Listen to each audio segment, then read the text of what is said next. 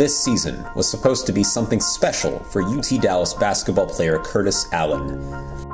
It was supposed to be the final season of Allen's 4-year career with the Comets. It was supposed to be his last chance to play alongside 4 other senior teammates he'd grown to love in his time at UTD.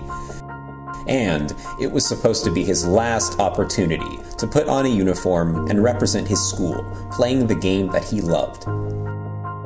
But 7 minutes into the very first game of Curtis Allen's senior season, everything came to an alarming halt.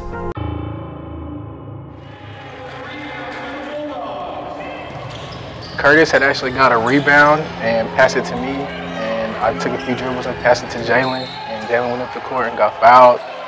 And I was like kind of high-fiving Jalen and stuff, and he was about to shoot his free throws, and I turned around because I heard like some noises in the background, like the crowd was starting to scream a little bit, and I turn around and I see him backpedal a couple steps and then just fall down and hit his head on the ground.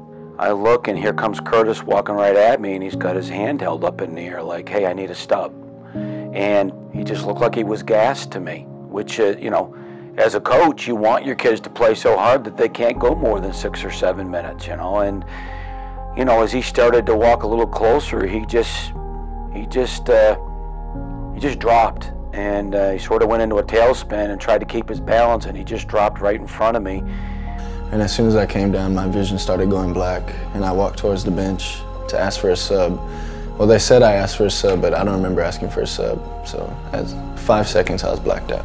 I looked back because the refs stopped the game for some reason, and I looked back and I saw Kurt on the ground who was collapsed. And I started yelling at the trainers to come get Kurt because he started to look like he was having a seizure.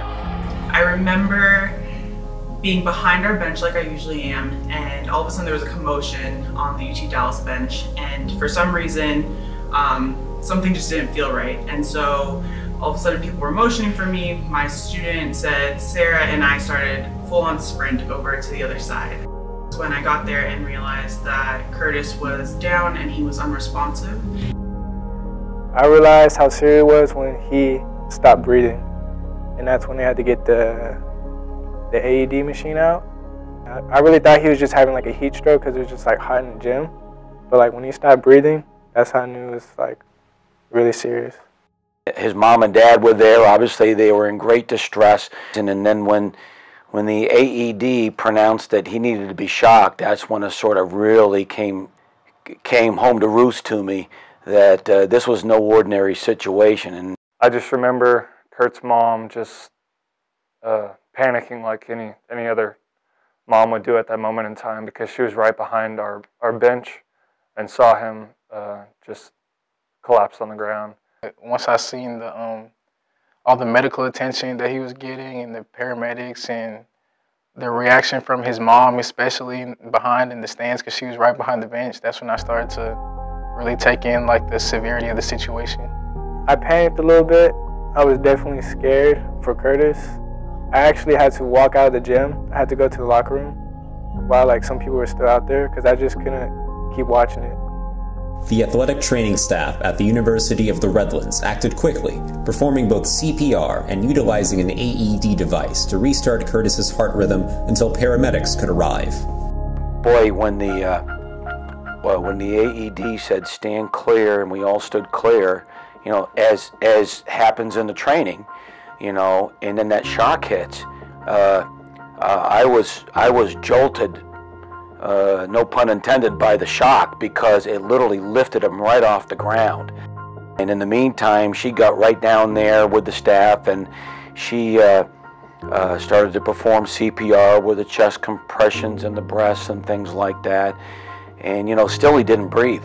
From my recollection, he did not breathe as a result of that first shock. But then the AED came back and said no further shock warranted. And as fate would have it, the opposing coach, Jim Ducey, who turned out to be a great resource, was down there with us. Well, as it turns out, he has children who have had heart issues, and he had grabbed Curtis's wrist, and he was very cool, calm, and collected, and he pronounced that there was a pulse, and you know, he was sort of involved in this thing, which is really an amazing thing when you think that of all the places in the United States we could be, we're in this particular gym with this particular coach who has experience with this. I just remember waking up, looking around me, and then I figured something went wrong, so I just started apologizing because it seemed like a dramatic thing to have 12 people around me. And I saw my mom crying, so I was like, oh, this isn't good.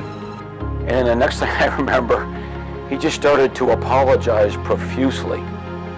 Coach, I'm sorry, I'm really sorry, I'm just so sorry. And I'm like, will you shut up? You know, don't be sorry about anything. I'm just glad that you're back with us. Curtis was transported to a nearby hospital where he underwent 6 days of testing to determine the cause of the seizure, the extent of the damage, and treatment. After the game, we hurried up, got dressed, and we immediately went to the hospital. We didn't even eat food or anything, we just went straight to the hospital. I said, geez, you know, the guys are all here, they'd really like to see you. I thought it was a two-way street. I thought that it would be a good idea if they could say a few words to Curtis, lending support, but I think they all needed to see him also, and for peace of mind. We just saw Curtis hooked up. I mean, he was laying on the bed, he was talking, you know. You definitely could tell he was down, and he was hurting for sure. But we definitely brought like a little smile to his face when he saw us. I remember when I was at the hospital, me, Jalen, and X went back there first. And it was just regular Kurt being his normal goofy self, but he was a little worried because he didn't know why he collapsed on the court. I was pretty worried about my parents because I had never seen them like that. And, you know, I was pretty nervous about myself, but I figured everything would be all right. I just wanted to get out of there. A week after the incident, Curtis returned to campus. He was welcomed back by his teammates and coaches. Though his playing career has ended, Curtis Allen is still very much a part of the Comets basketball team. It was a lot of love, a lot of love. I was excited to see everybody. Everybody was pretty worried. Everybody showed me they gave me a hug. They were happy to see me. I remember when he first came back to UTD and first came to practice, like everyone was so excited to see him. And even to like now, every time we see him come to practice, we still get excited, like, because we know he can't practice, but just having him there just like impacts us to play harder and stuff. Just all smiles and jokes from Kurt, because that's what he likes to do, especially on the bench. Our last home game, he was getting the guys all rowdy and energized off the bench, and he is continuing to be at everything we're doing. That's his group. These are his people. These are the guys that he's been to battle with, and I don't think you can keep them away, nor would you want to. I know it's super tough for him. Going into the year, me and him and Jalen and Hans, we're all really excited for our senior year. And I know it really kills him not to be out there because that's what he's worked all summer for, all his career for. It's getting better every game. It's still tough to just sit there and watch. But I mean, these are my brothers. It's fun to watch them go into battle every game.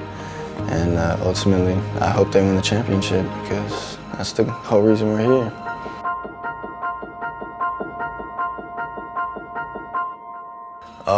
I'm really still processing it. It still doesn't really feel real. It just feels like a dream, kind of. But at the end of the day, I have to be thankful that, I got a second chance at life. I can't just keep looking at the negatives.